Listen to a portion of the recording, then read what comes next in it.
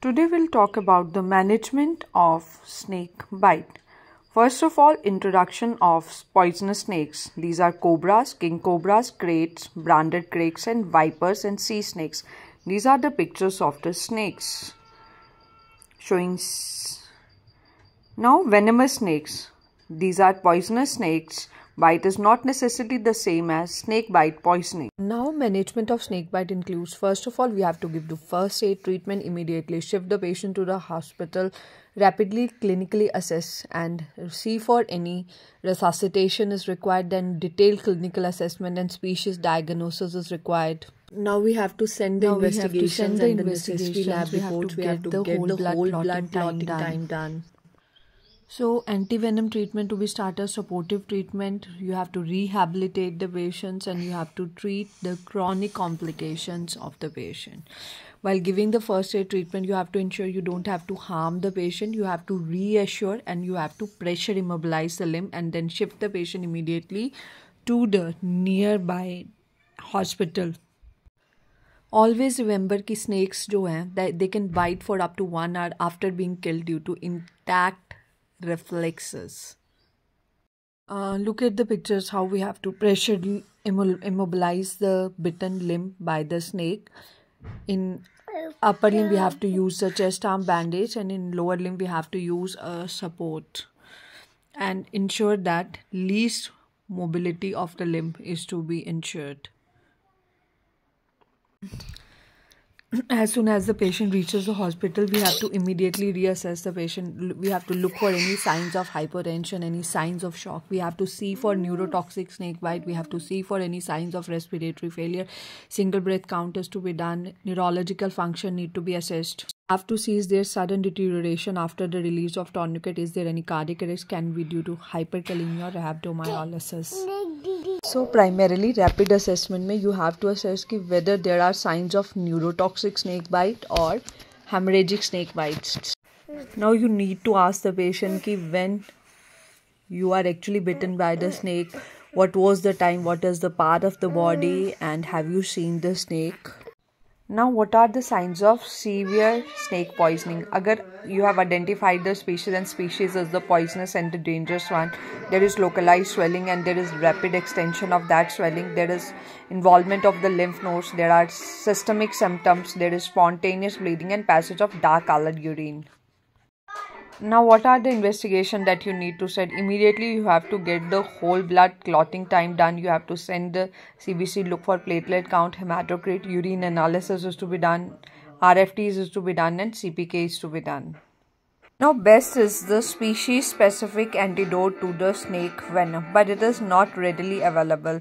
Now what it includes the systemic signs and the local signs. In systemic signs you have got hematological manifestation, you have got neurotoxic signs, you have got cardiotoxic signs, acute renal failure, dark colored urine and lab investigation shows signs of poisoning.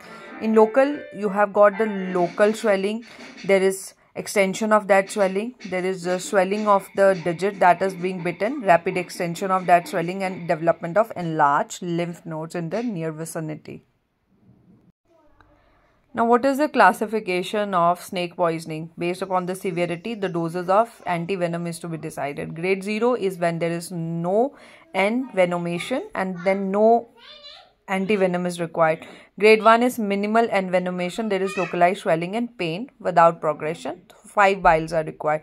In moderate envenomation or grade 2, there is swelling, there is pain, there is ecchymosis at the bitten site and there is extension beyond the site of injury. There are mild systemic and lab manifestation and 5 to 10 anti-venom vials are required. In grade 3, which is the severe envenomation, there is marked local reaction, marked extension of that swelling, severe systemic manifestations and significant alteration in the lab findings.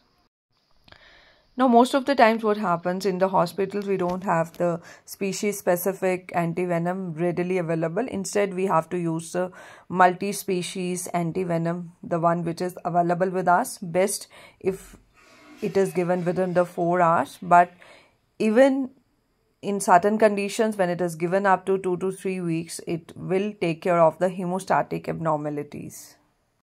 So next question is ki what is the contraindication for giving antivenom? Normally there is no absolute contraindications.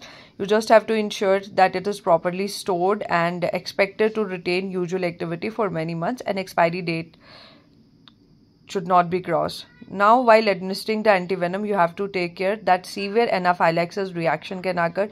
You have to keep ready adrenaline with you, and you have to, after you have started the antivenom, you have to observe the patient for initial 1 hour for any severe reactions or early reactions. For antivenoms, the best route is your intravenous. It should preferably be given by IV route, and there is no local administration recommended. Now when the response starts appearing, patient starts feeling better, spontaneous systemic bleeding stops within 30 minutes, blood coagulability restored within 3 to 9 hours. In patients with shock and bradycardia, BP starts increasing within 30 to 60 minutes. Neurotoxic envenomation also improves in 30 minutes. Now, based upon the severity, the dose is same in both children as well as adults. Recurrence can occur. Patient envenomation by vipers after initial response. Signs of systemic envenomation may reoccur within 24 to 48 hours, and neurotoxic envenomation may also occur. Now, when antivenom need to be repeated? Even if after 6 hours there is persistence of the bleeding or there is brisk bleeding after 1 to 2 hours. There is deterioration of the neurotoxic or cardiovascular signs after 1 to 2 hours.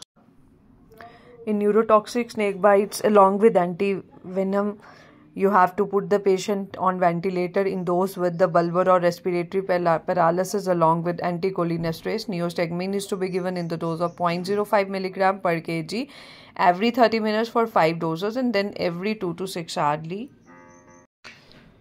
Now regarding the conservative management, it is to be given when no antivenom is available. In neurotoxic snake bites with renal failure, you have to either manually or mechanically ventilate the patients, along with the neostigmine to be given. In hemorrhagic manifestations, strict bed rest is to be given, and transfusion of clotting factors, platelets, FFPs, cryoprecipitation, fresh whole blood is to be given.